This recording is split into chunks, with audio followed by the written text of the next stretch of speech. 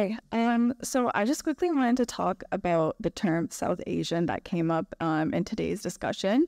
And kind of as mentioned, that it is kind of a racist device that has erased a lot of our identities, especially in like a lot of spaces, whether it's academic, whether it's in media, and especially as a Sikh Canadian woman, I also agree that it erases my identity. So I guess me coming up here, I was just hoping if you could just expand on this topic a little bit more, especially as there is a younger generation in this audience as well, and our identity as Sikhs is so important.